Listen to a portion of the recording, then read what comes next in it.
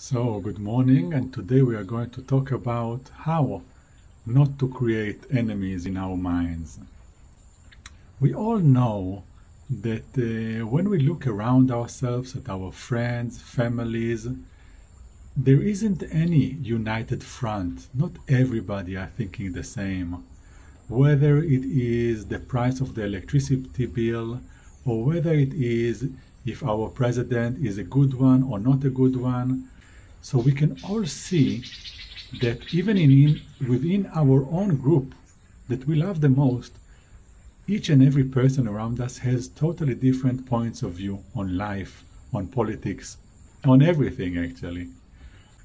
The amazing thing that is happening now that we can all see is that once a great mobilization into the army was declared in Russia, you could see that many people are trying to flee the country.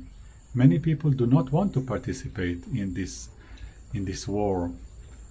And so this great mobilization can show us how we are many times in our life use generalization, overgeneralization in our minds. So what do I mean? So when we say Russia, this word is generalizing that all the people who are living in that specific area, in this territory, are the same. It is just like if you would say America. People who are from this origin or that origin, they don't agree. Each one of them have a totally different point of view on life. And so also in Russia. And so the problem, how can we get out of anger? Once we meet, and I lived in the Middle East for most of my life, so I know anger, I know hatred, and I know how it means that you know that there are people who want you gone. But also I realized that if you touch one person from the other group, only one, and you talk with him about emotions, you talk with him about the things that he likes, then you suddenly realize that no, he himself is not your enemy.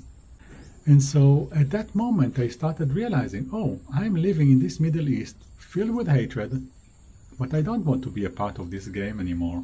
I don't want that wherever I go, I will carry hatred in my own mind.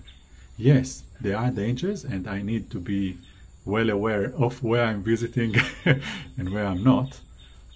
But at the same time, where I'm living my life, I want here to be peace and quiet, love and kindness. And so I have many friends from many countries.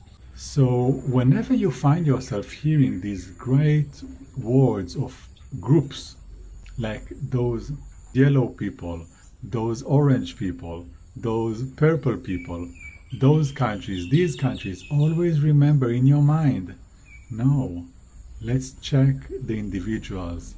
Let's check the individuals, and like this, I will not be caught up in anger.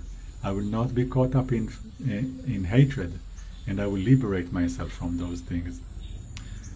So as always, of course, we cannot ignore the human tragedy that is now happening to so many people.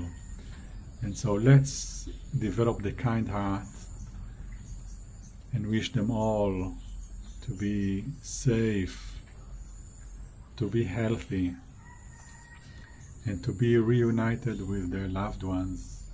Want to learn more about happiness?